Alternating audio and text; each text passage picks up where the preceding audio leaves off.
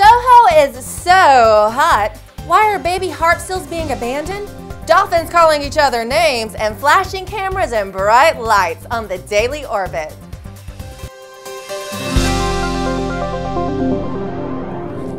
Hi, I'm Emerald Robinson. Welcome to the Daily Orbit. SOHO is hot and hopping. ESA and NASA's Solar and Heliospheric Observatory not only captured video of a solar eruption, but also found a gigantic coronal hole. This video shows two coronal mass ejections, or solar eruptions, taking place side by side. CMEs are responsible for what scientists call space weather. And just a few days later, SOHO photographed a gigantic coronal hole hovering over the sun's north pole. These are dark, low-density regions of the sun's corona that contain solar material and have lower temperatures, which makes them appear darker. Coronal holes are also important to space weather as they produce solar winds 3 times faster than the solar wind elsewhere. The more you know, thanks to SOHO. And the sun isn't the only star this week with the astronomical paparazzi. Mother Earth got her own portrait taken, but it wasn't a close-up. The Cassini spacecraft captured images of Earth and the Moon from millions of miles away. Just mere dots in the image, the Earth appears a pale blue, and the Moon a stark white, visible between Saturn's rings. It's rare for spacecraft to get an image like that of our planet because it's too close to the sun. But with perfect timing and positioning of the sun behind Saturn, Cassini got the shot.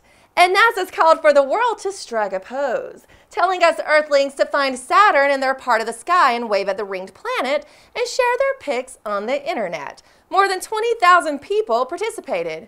Oh, I think I see me right there in the city. And that might be the safest place to be, according to a new study. Researchers are challenging the long-held belief that cities are inherently more dangerous than the country. Researchers found that risk of death from injuries is lowest on average in urban counties compared to suburban and rural counties across the U.S. What kind of injuries are they talking about exactly? The top 3: collisions, firearms, and poisoning.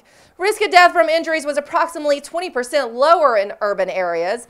Risk of dying in a car crash was found to be 2 times higher in rural areas. Homicide is still higher in urban areas, but researchers say unintentional deaths far outweigh intentional deaths, making city living overall safer.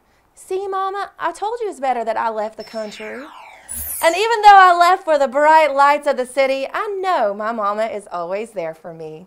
But that's not true for young harp seals off the eastern coast of Canada, who are at a greater risk of getting stranded than adult seals due to climate change.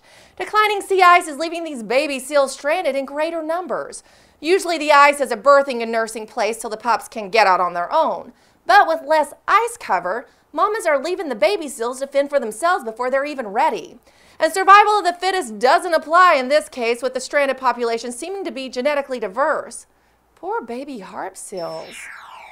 Here's a cute marine story that's not so sad. Bottlenose dolphins have distinct names to identify individuals in their social groups, and it's all in a whistle. The names are comprised of whistles, which are created by the dolphins as they grow. They use these whistles to identify their locations to other dolphins that they meet while swimming through the sea. All in all, dolphins are quite verbal, well, if you can call it that. They use echolocation clicks to attract others to food locations and other noises to show their mood. And my dolphin name is and I'm feeling and that's your Daily Orbit.